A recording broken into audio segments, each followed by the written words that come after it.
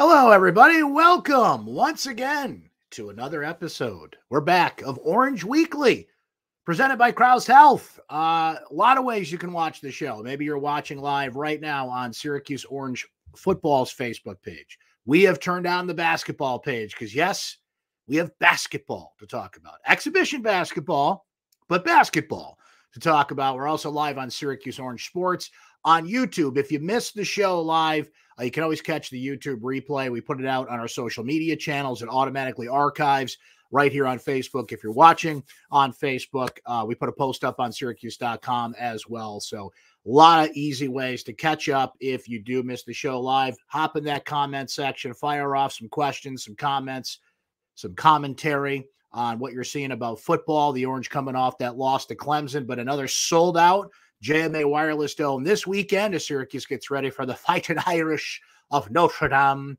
right? We got basketball to talk about, as mentioned, and happy to respond to your comments and questions. And you guys always bring some good stuff to the table here. Big day in Central New York. POTUS is visiting briefly, albeit I did not see any betting wagers on whether or not President Biden will be wearing an orange tie or not when he comes to Syracuse, but one would imagine he would. He's only going to be here for a few hours. I don't know if he's going to get a chance to talk to the football team or not, or visit Syracuse University or his old house here in Central New York. A big event going on with Micron Technologies, a major investment they're making here in Central New York in the coming years. Really good news for the area, by the way, for those of you that like to keep tabs on what's cooking here in Central New York, as we get viewers all over the place on this show. So, a lot of happening here in Central New York today, and a lot happening with football. Let's start there with Syracuse and Notre Dame coming up. But one last look back on Clemson. Obviously, Sean Tucker did not get the football enough last week. Obviously, there were those plays on the sidelines. We talked about it a little bit last week. As David says right here, we got robbed last weekend, but we'll beat the Dame. Look, there was no question. Jennifer excited. Her husband's going to be there with the president today. Very exciting news. Listen, the sideline plays were bogus, both of them. Okay. Elijah Fuentes Cunta for Syracuse was pushed into Cabe Klubnik, the Clemson quarterback, right? They didn't call it on Garrett Schrader. That's just dumb. Like, you just got to make that call, right? Didn't happen. Sean Tucker only got the ball 5 times, which is inexplicable. But to his credit, Dino Babers came to his press conference Monday, and he owned both of those things. If you guys didn't see the presser, I wrote a column about it too. I would really enjoy it if you guys read that column. But watch the presser, because Dino owned it. He said there was no excuse for Tucker not to get the ball more. He talked about the penalties, which can get you in trouble. And if the ACC had fined Babers, John Wildhack should come in the room and put a blank check on the table and say, just fill in the amount, because it would have been worth the criticism. And he also took ownership for the timeout gaffe at the end of the game. Now, Syracuse ultimately almost won that game anyway. I shouldn't say they almost won, but they were driving down the field. Schrader, threw an interception. They got inside the 20-yard line. So even with the time shortened, but that's inexcusable for a coach to continue to have these time gaffes, time management issues, right? So I like that Dino owned it. And talking to the players on Tuesday, look, they're going to tell us what we want to hear in a sense, but I really do think this team has turned the page. They are hyper-focused on Notre Dame. To have this home crowd, another sold-out crowd. I can't remember the last time there was a back-to-back JMA Wireless Dome, sold-out Carrier Dome back in the day. I want to say 92 maybe is the last time that happened. That's a good stat to look up, but it doesn't happen often for sure. And look, Notre Dame is not what Notre Dame usually is, but the intriguing thing about playing a team like Notre Dame is it doesn't matter what their record is. It doesn't matter that they're not what they were, not only history-wise, but even in recent years, a team that, was right there in the conversation and literally in the college football playoff, right? It's great that Notre Dame's coming here. It's not at Yankee Stadium. It's not at MetLife Stadium. You go to South Bend. That's part of the deal, right, to trade locations. But they have farmed this game off. First time since 2003 that Notre Dame is coming here. And look, if you remember that game, Walter Reyes, 5 touchdowns on the day. Syracuse rolled Notre Dame as Paul Pasqualoni's tenure was coming to an end. That wasn't his last season. It was the second to last season. That was a great day. I remember that day distinctly, and Walter Reyes and his huge performance. And not that I'm expecting Sean Tucker to do the same, because Notre Dame's got a terrific defensive line. But this is a Notre Dame team that's been struggling on offense this year. And I've talked to a couple of people this week about Notre Dame that cover the team, and certainly you guys have seen it this year. Now, they come into this game, a couple of interesting stats. Notre Dame is 38-9 against the ACC since 2014, and they have not lost to a team other than Clemson since 2017. However, Notre Dame is 7-5 against ranked ACC teams in that stretch. And they get Syracuse this week, who's number 16. They get Clemson in 2 weeks after that, right? You've got a quarterback in Drew Pine who's won 4 or 5 as the Irish starter. But his last 2 games, 360 yards combined, 3 touchdowns and a pick. He's only completing the ball at a 50% percentage rate. Last week against UNLV, he was 1 of 10 for 37 yards on 3rd and 4th down. There's already calls in South Bend for their freshman quarterback, Steve Angeli, to get in there a little bit. They've got a 3-headed monster at running back, and Logan Diggs, Audric Estime, and Chris Tyree. Estime right now is having a bit of a fumble issue. He leads that team with 6 touchdowns. The thing with Notre Dame you got to watch is their tight end, Michael Mayer. What's going to be interesting about this is, Syracuse has Oronde Gadsden, right? And Gadsden has been awesome this year. He's up there amongst leaders in the ACC in touchdown catches. I don't even consider him a tight end anymore. He's more like a hybrid / receiver. I mean, call him what you want. Michael Mayer is a true tight end. He's probably the best tight end in the country. He is going to be featured heavily in that Notre Dame offense. You could double team this guy. He still makes catches. He is one heck of a player. He's Uncle Brent's dream, frankly. I mean, I've been calling for Syracuse to recruit this kind of player, throw to the tight end more. And again, Gadsden has filled that role this year, but I don't even consider him a tight end anymore. We mentioned how good their defense is. They've got a top-rate first-round NFL draft pick on that defensive line, who also made a lot of plays on special teams last week, Isaiah Foskey, who had 2 block punts last week. But the thing with the Notre Dame defense that's been interesting this year, they actually have more block punts than they do takeaways. They only have 3 takeaways this year. So, look, Notre Dame is always going to have, as Dino Babers would say, the rhinos, the hippos, the elephants on the offensive and defensive line. It is going to be more difficult for Syracuse to run the ball on Notre Dame, but man, you are certainly going to see more Sean Tucker in this football game, and we'll see if that proves to be what the missing ingredient was last week. He was averaging 10 yards a carry against a really good Clemson defensive line a week ago. So how Syracuse utilizes Tucker this week and mixes things up on offense is going to be important. Allison jumping in, saying that Tucker looked banged up at the Clemson game. I wonder if that's why he didn't get too many carries. Speaking of banged up, do we know anything regarding the status of SU's injured players? I'll answer the second part first. Allison. No, we don't, unfortunately, because injury news has gotten real tight around Syracuse. Dino Babers has, as he likes to say, he's going to take the pitch on that question. He's been real tight-lipped about injury news. The good news there with Tucker, though, is he is healthy. He is healthy. According to him, he tweeted that out Sunday night in his tweet that everybody waits for, right? The famous Sean Tucker tweets. We talked to him this week. By all accounts, he's healthy. Dino even admitted he's healthy. He definitely was banged up the last few weeks and has been banged up all year, but I think he's as healthy as can be. And for a player to put that out there, he even said in his Tuesday media session that he tweeted that and told us that on Tuesday, just to kind of put anything to rest about injury being a factor and why he only got 5 carries in that game. That was coach's decision. I think Garrett Schrader kept the ball too much when, Schrader's got some freedom in this offense in RPO situations, run pass option, or, called plays. They saw something in that Clemson defense where a running quarterback could have success. Jordan Travis for Florida State ran all over Clemson the week before. So I get that, but you cannot justify Garrett Schrader having 21 carries and Tucker only having 5. So hopefully that gap closes in this week and Syracuse gets a little creative on offense. And that's the other thing I wanted to address. As good as Gadsden's been, and I asked Dino Babers about this week, and his answer was, I can't wait to see a second receiver emerge who's worthy of that title. Now, I think Devon Cooper is the first answer to that question. Jim jumps right in while we're talking about it, Jim. Courtney Jackson not getting many targets this year. And I am surprised. I feel like Schrader is not seeing these guys. Okay. I feel like he's so locked in on Gatson that what Schrader does is he looks for Gatson, and if Gatson's not open, he runs. Cooper's been open.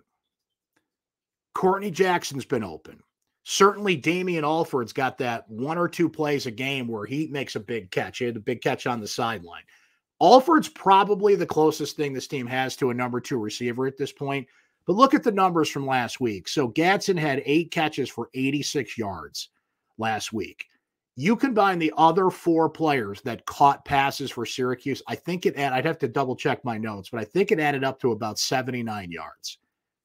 So it's a conundrum, right? Because Gatson's open, and he's a great player, and even through double teams, he's getting open, and I would certainly anticipate that more teams are just going to throw everything they have at this guy and make you go the other way.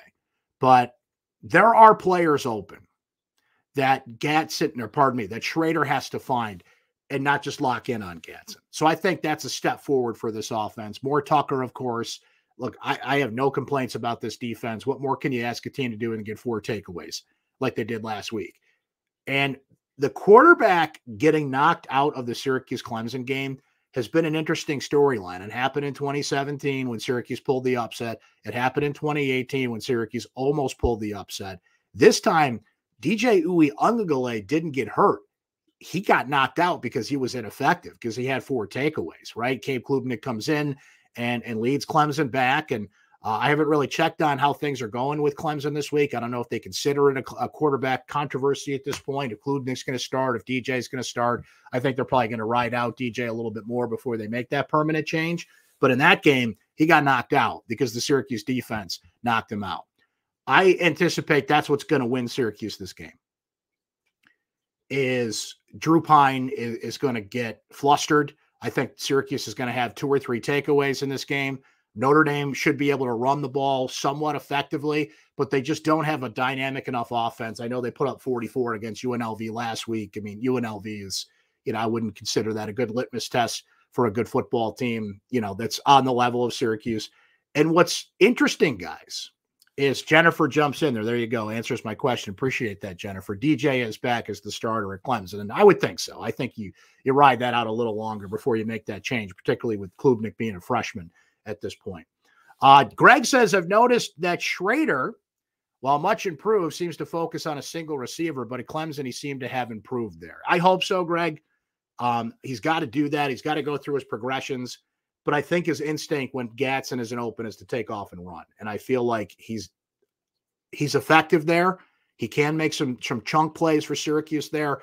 But I think if Syracuse is going to maintain this through the second half of the season, he's got to become more of a quarterback, and that you go through your progressions and you throw the football, right? Running quarterbacks are huge in football these days. Like, I'm a Bills fan. Josh Allen, Patrick Mahomes, go through them. It's a weapon. You got to use it. And Schrader is tough to bring down. He's quick. And that's a weapon, right? When you have an Eric Dungy type, I think that's what makes this offense flow best. So I'm not saying he's got to, put a chair in the pocket and sit in it. But I think his instinct is Gatson run. It's got to be Gatson, Cooper, Jackson, then run, right? Go through those progressions a little quicker. And I think having a quarterback coach like Jason Beck really, really helps that, okay? So I feel like ultimately Syracuse is the better team here. And I feel like they have the upper hand for once. Usually when Syracuse plays Notre Dame's the higher ranked team. They're not even ranked. Notre Dame certainly has some NFL level talent, but Syracuse can match that, if not exceed that. In some cases, Syracuse is the better quarterback. They have the star running back. Again, Notre Dame's got a good running game, but I would take Tucker over those guys. And you got the crowd on your side. Again, got to take advantage of that because the penalties were just terrible. Again, last week, put aside the bad call on the sideline, Syracuse had 10 penalties in Death Valley. And that wasn't the home cooking from the refs. Those were procedure calls. Those were offsides. Those were holding. That's where there was a pass interference on Johnson. I think you could have gone either way on, but a majority of those penalties were earned and they were on the orange, and that cannot continue, especially when we got the home crowd on your side this week. So our predictions are up on syracuse.com. I saw somebody earlier saying, what's up with Nate? Our boy, Nate Mink. Is he just doing the there it is. Blake's like, what's up with Nate? Doesn't look like he has confidence in the orange this year. Yeah, what's up with you, Nate? Our boy Nate Mink. I think Nate likes to be the contrarian sometimes because both Emily and I pick Syracuse to win, and Nate likes to go the other way, just to be Mr. Contrarian. But I wouldn't be stunned if they lost this game. I wouldn't be stunned. I mean, that's just college football and everything, but I would be surprised if that makes any sense, right? Because of all the factors we mentioned. So I've got Syracuse winning this one. I think I said 31-20 was my score. I even forget what the score was that I put on our predictions today. But I do think Syracuse wins, gets back on track, and then Pittsburgh after that, and a lot more games on the road on the back end for Syracuse here. So a couple more comments from you. We're going to switch up to basketball, guys, so get those basketball comments ready. Allison thinks the offensive line blew some assignments that caused Schrader to get clobbered. Can't afford that. Brian says, great defense. Nice improvement on Schrader. Not sure why Tucker underused or if keyed on by others. Syracuse needs turnovers and a solid defense with a smart offense, more discipline on penalties, and better clock management. All well said there, Brian. Okay, you guys can keep the football comments going in the comment section here, and I'll highlight them here. But I'm going to switch to basketball a little bit. It's one game. It's one exhibition game, right? But I think there's a lot you can take away from that exhibition game that Syracuse played against Indiana of Pennsylvania a couple nights ago. And I'll say this, guys, for what it's worth. Indiana, PA is one of the best programs in Division II. They have national championship aspirations at that level. I think that's a nice test that Jim Boeheim scheduled. You don't want to bring in somebody that's going to beat you. You don't want, which they almost did. You don't want another Lemoyne situation on your hands, but you want a challenge that these players will improve from even in exhibition play. I feel like we're going to have to crank up the patience on this team. It is a interesting mix of returning players like Joe Girard, Jesse Edwards, Benny Williams, who look great in that game. I think Benny is going to be one of the most improved players in the ACC this year. He's going to be terrific around the basket. He brings a rebounding element to the table that this team needs. He's back. Symir Torrance is back. Now you mix in all the freshmen. Judah Mintz, who is going to get a lot of run at point guard. You've got Justin Taylor coming off the bench. You have Chris Bell, formerly known as Chris Bunch. He changed his name to Chris Bell. Donna DeToller wrote a story about that this week. If you guys want to check that out. You got Malik Brown coming in. I love what I saw from Kadir Copeland. Just brings a real pop and an energy and a confidence. He's a hybrid player. He can play the 2. He can play the 3, right? I shouldn't say the 2. He can play point guard or the 3, right? You got a few guys on this team that can play multiple positions, right? But, man, we're going to have to be patient with some of these young guys. I like that there is an element that if Judah Mintz does struggle, that Symir Torrance can come in and, settle the offense down, run the offense. He's not an offensive-minded player. He can get to the basket better, and he made some real improvement on offense at the end of last season, but he's not a scorer, right? Putting Joe at the 2, I think, is going to be a blessing and a curse, and here's what I mean by that. Joe's the only true three-point shooter on this team that we know about right now. Now, I've heard good things about Justin Taylor, but he's got to do it at this level. There's spots where you have players that can hit threes, but this is not a team like last year. Last year had a bunch of three-point shooters. Joe is the only consistent three-point shooter we know about at this point. Now, all these guys love to shoot threes. It's part of the game these days, but who emerges as a true three-point threat other than Joe Girard is going to be something to watch because teams are going to throw doubles at Joe. They're going to face guard him. They're going to get on him knowing that he's on the 2, there to shoot, doesn't have to run the point anymore, and he's the primary scorer from the outside. That being said, I think Syracuse has more players that are better around the basket. We mentioned Benny. I think Judah Mintz, just from what I've seen so far, and Jim Boeheim's been really high on him, can get to the basket. When Symir's in, he can get to the basket, right? Jesse Edwards, of course. I think there's going to be times this year when Syracuse should just flat out run their offense through Jesse Edwards. Jim Boeheim said at Media Day that's what cost Syracuse at the end of last season. I don't think that team was going to make the tournament regardless, but when Jesse went down, that just kind of sunk their battleship. I mean, they had a great breakout in the ACC tournament and went down with a fight, no question about it, right? But Jesse was a game breaker. There's no question about that. Not a tournament game breaker, but I think you run the offense through him a little bit more this year. His improvement's going to be there. But I think Jim made some interesting comments at his press conference that Jesse was still in Europe, right? Because he played for Amsterdam over the summer and for Europe basketball, and it's a different thing. And he kind of has to get out of that mentality, right? So, but Jesse, I think is, he would have been one of the most, would have probably literally won the most improved player in the ACC last year if he didn't get hurt.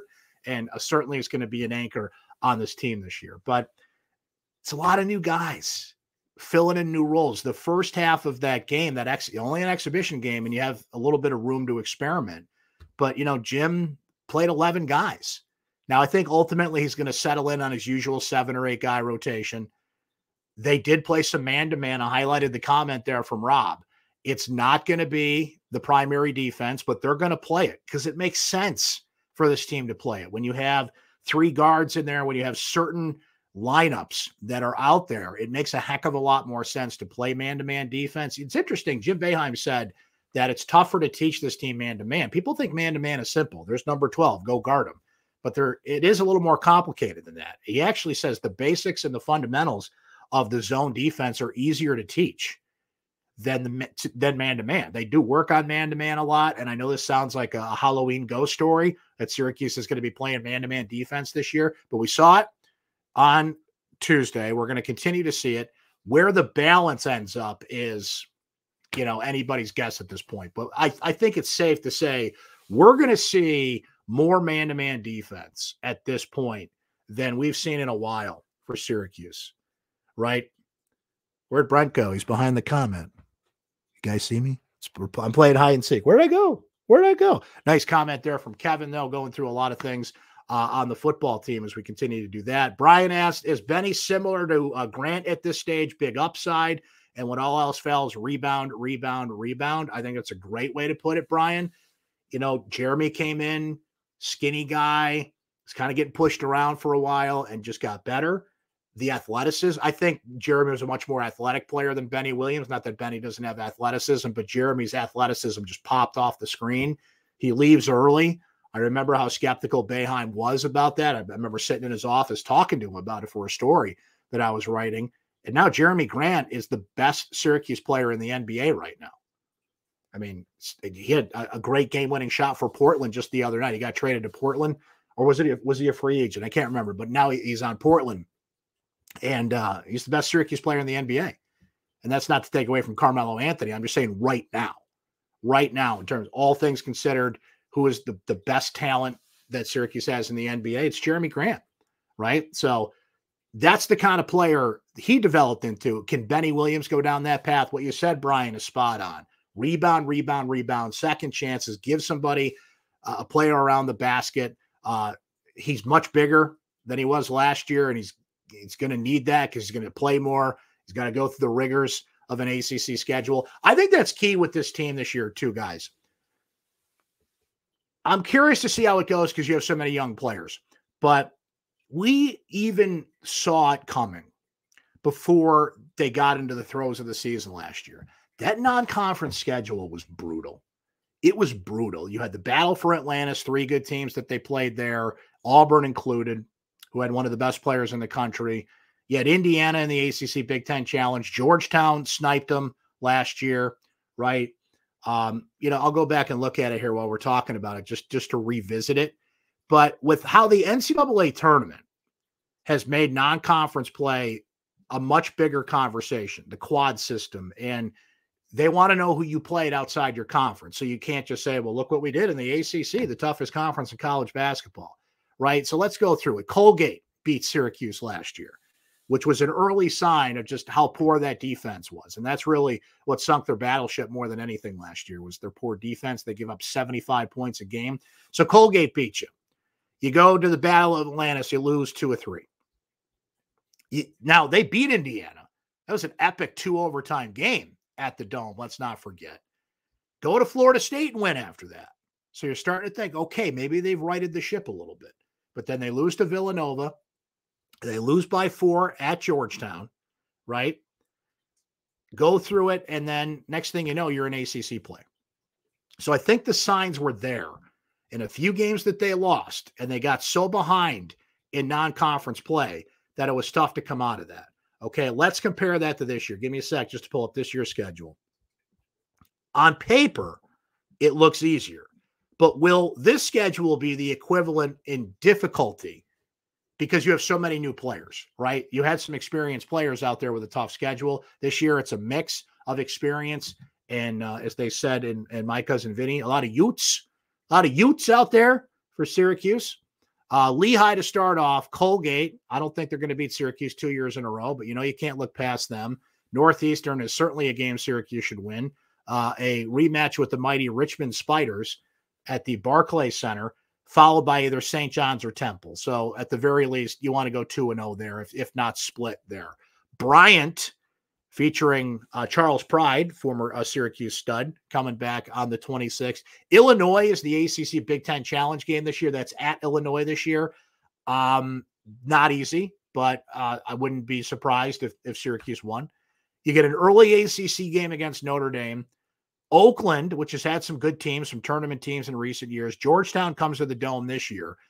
Quick turnaround to play Monmouth, Cornell, and then early start to ACC play this year. December 20th against Pitt. Then you got Boston College on New Year's Eve, Louisville on January 3rd, and into ACC play you go. So, look, that on paper is an easier non-conference slate. I'll use this word. It's a manageable non-conference slate, I think, even for a young team, because you want them to experience some tough games, go on the road like they're doing against Illinois, the 2 games in the Barclays Center, big environment, right? Good teams, name brand teams. Certainly will be a lot of Syracuse fans there. So it's a good mix. Whereas last year it felt like it was just too tough for this team, and they were way behind the 8 ball before they got to ACC play, and then they went 9-11 in ACC play and had Jim Boeheim's first losing season.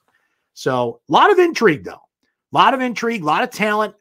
Judah Mintz is very competitive. He can get to the basket. Justin Taylor, I think, it's going to take some time for him to get comfortable, whether he plays the 2 or the 3, whatever. I mean, he could play the 2 if needed, but he's mixing in at the 3 with Chris Bell. Bell did not shoot well the other night. There's some talent there, though. I haven't talked a lot about Malik Brown. We haven't seen a ton of him, but, I'm curious to see what he brings to the table. And then just what Joe can do. Can he average 20 points a game? Yes, but he's going to get so much defensive attention. We mentioned how important it is for Jesse to continue to develop Benny's improvement, right? So there's a lot that's got to happen in a short period of time for that team before ACC play kicks in. Is this a tournament team? Is the big question. Jim Boeheim thinks so. It was funny. I was rewatching his media day press conference, and he was just like, nobody ever asked me that if we're going to make the tournament. It's just never been like a straight up question before the season started. And of course, the answer is you think your team's going to make the tournament, that they will make the tournament. Any good team in, whatever you want to call it, the top 50, the top 100 thinks they're going to make the tournament, right? But that's not such a given anymore. They had a losing season last year, and even the teams that made the tournament from about 2015 on here, last time they missed the tournament due to by choice. Remember, they took themselves out of the tournament with NCAA sanctions looming, and how those NCAA sanctions turned out to be bogus as it is, but that's all a different topic of conversation for another day. They barely get in 2016, make a deep tournament run, right? They barely get in 2018, make a deep tournament run. Got in comfortably in 2019, and I think they lost in the first round, if I'm not mistaken, early, though, to Baylor. No tournament in 2020, and on we go, right? So when they get in, they make it worthy, a Sweet 16 to follow after that in 2021. When they get in, they seemingly make it worth it. But they have gotten in by the hair on their chinny chin more often than not in recent years. But the point is to just get in. So is the bottom line just make the darn tournament, right? Is this a tournament team? Is going to be the question as we go, because we found out the answer to that question relatively quickly last year. Even in non-conference play, it didn't look like a tournament team. It didn't seem like a tournament team, and it certainly didn't turn out to be a tournament team as well. We'll focus more on the women's team going forward as well. That's a really interesting squad. There's only 4 players back from last year. Felicia Leggett-Jack has just put a surge of energy, positivity, fight on, as she always says. And that was so important for her to come in and reestablish interest and relevance and, frankly, positive feelings around the program after what happened with Coach Q. Last year was kind of a weird in-between season, losing year. Vaughn Reed, we all knew, was just kind of keeping that seat warm for Felicia Leggett-Jack. So I think the approval rating is off the charts for the coach and the players she brought in, notably Daisha Fair, who was one of the best players in the country from Buffalo, who played for Buffalo. There's just a lot of guards on that team. They have 9 guards and 3 forwards. I don't even think they have a listed center on that roster, so they're going to have to score in bunches. They're going to push the pace, and they'll be intriguing to watch too. Pardon me. So it's a great time of year. Football is still very much in the conversation and has a chance to still have a special season, even with the loss to Clemson. Basketball has entered the chat, both men's and women's. Fall sports at Syracuse have been great this year. The men's soccer team won the Atlantic Division in the ACC. They're top 5 in the country. The women's team has had a good year. Hockey's getting underway, women's ice hockey. I think cross country's doing well. And I know a bunch of those teams up there. Field hockey as I think had top 25 team all year. So fall sports have been humming up at Syracuse for sure. And it'll be humming at the JMA Wireless Dome Saturday when the Orange take on Notre Dame. That's another noon kickoff. So make sure you're right back here on all these same channels, except the basketball channel. We won't turn that on for football postgame. But Saturday after the game, about 3-ish, 3:30, whenever that game's over, we'll be right here on the Syracuse Orange Football Facebook page, on Syracuse Orange Sports on YouTube, on Twitter as well, bringing you live post-game coverage. We do that after every game, so come on by. If you do miss the show live, it archives on all these same channels, and you can find it on our social media channels as well. Your comments and instant reaction to Syracuse and Notre Dame, welcome as always. That's when we'll meet again. Thanks for hanging with us today, though, on Orange Weekly, presented by Krause Health. You guys have a great rest of your week, and we'll see you after the Orange take on the Irish on Saturday at the Dome.